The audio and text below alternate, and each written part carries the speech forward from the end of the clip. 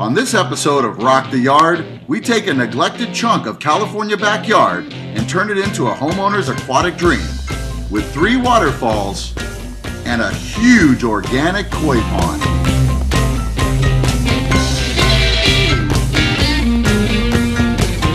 You can never get too curvy.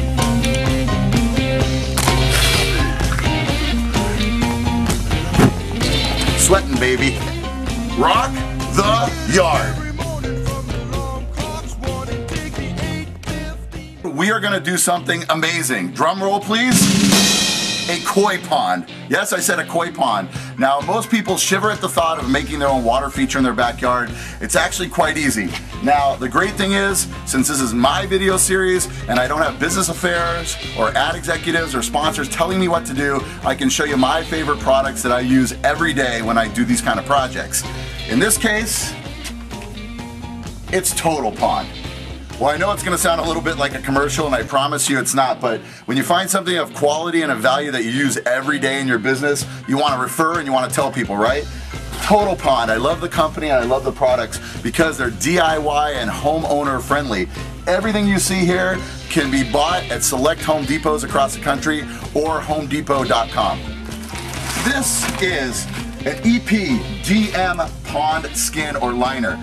This is a heavy-duty material that's a lot like roofing material on a commercial building or truck inner tube tires. It is heavy, it's heavy-duty, and it has a 20-year warranty. Because our pond will be about 900 to 1,000 gallons, we're using this cartridge filter, okay? I know it looks like a big thing of protein powder. Actually, this is a filter. Water goes in, filters, and clean water comes out, kind of like the human heart. We're also going to use a filter kit with a pump. This is for smaller ponds, but since we're using 2 filters together, these things are going to keep it nice and sparkly clean. Flexible hose, also provided by Total Pond, and a 560 gallon per hour pump, a little bit smaller. We're going to use that for one of our waterfalls. We've got a 950 gallon per hour pump. That's moving a lot of water. That works in conjunction with the cartridge filter, and this has a UV clarifier. That's an ultraviolet light that helps keep the water clean and keep the algae out. This is a lifesaver. This is a foam sealant, or what I like to call waterfall pond foam, okay? This is a gooey, sticky black foam that's gonna lock down a lot of our rocks and other things. When this stuff dries, it's nearly impossible to get off the liner. It makes a chemical bond, and I've got about 20 cans to work with. When we get it all done, we're gonna wanna light it up so the fish look beautiful at night. We've got beautiful low voltage lights that look like rocks. I said low voltage because that's important. They work off of 12 volts with a converter. That way you don't burn a lot of electricity when your lights are running. And last but certainly not least, a new product by Total Pond called the aerator with LED lights. This thing makes a lot of little bubbles like you'll see in a fish tank in a home. That helps keep the algae at bay, and it's got LED lights in it. Just one more thing to bling out the pond. Well, we've got all of our products in place, so what you need is some friends, some cold drinks, and pizza, because the hardest part is coming up, and that is digging a hole. If you don't have a couple of cans of this in your arsenal, trust me, when you do backyard projects, you're gonna need it. This is inverted tip marker paint or upside down paint. It's for marking stuff. I'm gonna go ahead and lay out a free-form line where this koi pond's gonna go. Then, we're gonna dig a hole.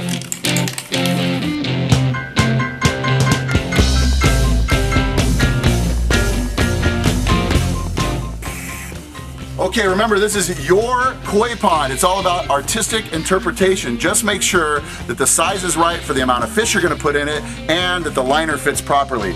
Now that we got the layout done, we're gonna dig a hole, but first, let me show you a couple features that I put in the paint as well. What we're doing now is putting in some areas where we're gonna have little shelves, and that's for aquatic plants. If you don't have these shelves, the plants will be at the very bottom, and obviously they're not gonna be tall enough to break the water. So in any of the corners, again, artistic interpretation, put a couple of shelves for your plants, and one more thing. This is a deep well, very important, because critters are gonna try to eat your fish like a free sushi meal, okay? So the deep well will provide cover for the fish. Also, when it's hot, it gives them a place to hang out in the shade. So we'll dig down almost 3 feet, and then we'll put a big piece of flagstone with an opening in front so the fish can go down, underneath, and hide out.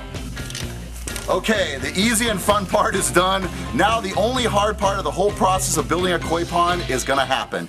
It is digging a huge hole. The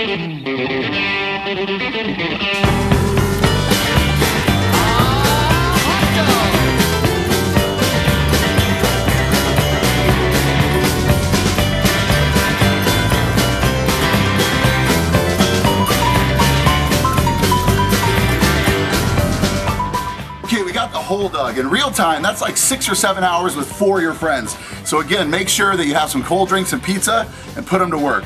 We've got to get a liner in this thing to make it a true waterproof vessel. But first, all the debris that's sharp has to come out of here. So we've got a rake.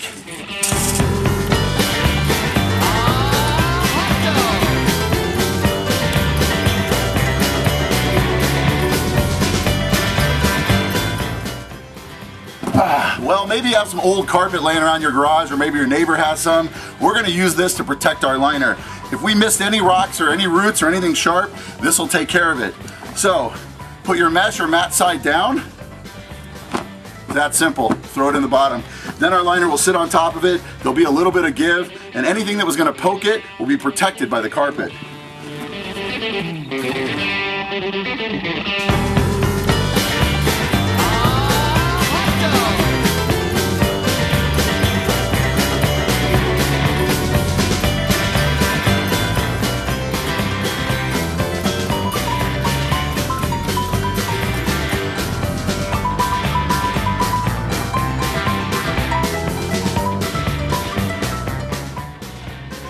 We're ready to open up our liner, and I'm going to tell you something that could ruin your day and this whole project. A razor knife. Do not open the plastic with a razor knife. Throw this thing away and just tear it open with your hands. We spread out the liner careful to overlap at ground level and under the stone coping to avoid leakage.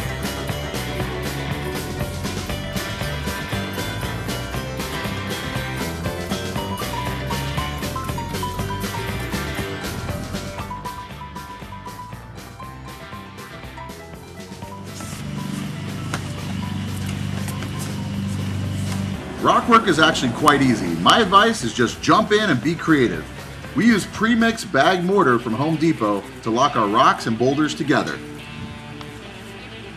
As you can see, this thing's really starting to look like an organic pond. We've got the rock work in, which is going to be the basis for all of our natural coping. By the way, this is indigenous rock. That means it's from this area. It's a brown sandstone. That's important because you want the pond to look like it was born right here in your backyard.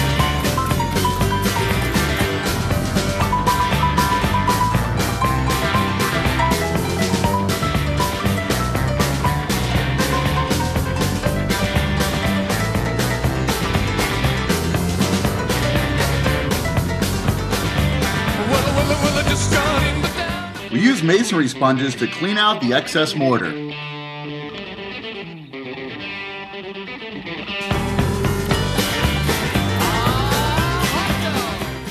A few things to consider when you're building a pond are what will live in here. Now, our homeowner wants to have fish, probably koi, and he loves turtles. So we've got a little sunning platform right here for our turtles. This is just above water level. That way the turtles can slide on up here and get a suntan. The rock work is coming along nicely on our koi pond, and it looks organic and amazing. So it's time to start thinking about filtration. Now, filtration can be a little bit intimidating, but not if you use a company like Total Pond. So go to www.totalpond.com. There's a lot of technical information about what kind of equipment to use for the environment your pond's in and how many gallons you're going to be using. I went to Total Pond's website and I used their calculations there to find out we have about 1,000 to 1,200 gallons of water in this pond. So we're using a dual filtration system. We're going to start with this. It is a filter canister. Now this thing is small, but it is tough and it is mighty. It's got some great proprietary things inside of here, including filter pads and a thing called bioballs. Now bioballs help promote the growth of beneficial bacteria that'll help your fish and your plants, and it's all inside of here. Really simple to plumb actually. The pump goes in here with a 1-inch flexible tubing. You can get this from Total Pond as well. And your discharge or your flow out comes from the top. Now to go with our cartridge filter, I'm using a good size pump. This is a 950 gallon per hour pump that has a really great feature. It's a 2-in-1, meaning it has a UV clarifier. There's a bulb in here that uses ultraviolet light to help clean out some of the algae and bacteria in your water. That is a great thing to have because it's just another element of filtration that we need. Easy, you plumb this thing with the same 1-inch flex right into the bottom of that canister. So the first line of defense in keeping this whole pond beautiful and clean and healthy for our fish is the canister and the 900 gallon per hour pump with our UV clarifier. But since that system only does 900 gallons and we have 1,000 to 1,200, we've got a backup system. We're using this baby. Now this is a filter kit with a pump. This is an all-in-one kit. So the pump, our bio balls, our filter elements are all on the inside, and we have very simple plumbing. We just plumb right into the nipple here. There's a diverter valve and water comes out of the top. So you've got a fountain feature as well. So that completes the filtration, but we're doing 3 waterfalls, a large waterfall in the back, a medium waterfall right in the center of the pond with a stream, and a little tributary waterfall to help with aeration. We need pumps, so we're also going to use total ponds. We're using 560 gallon per hour. That is a big enough pump to work these waterfalls. We'll use a couple of these, and the best part about these are very high efficiency.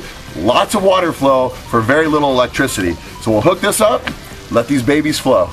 So to wrap it up, we're doing a dual filtration system, very, very simple with the Total Pond products. We've got our canister, we've got our 950 gallon per hour pump that's a 2-in-1 with a UV clarifier, and we have our all-in-one filter kit with a little fountain nozzle. This is gonna make sure that our 1,200 gallon maximum pond is gonna be clean and beautiful and safe for our fish. And by the way, we're gonna put turtles in it too. Each one of these pumps actually has a plug end on it for a 110 outlet. We're gonna do something different. We're gonna hardwire 5 pumps directly to a pull box. So, really simple, we gotta cut off the end.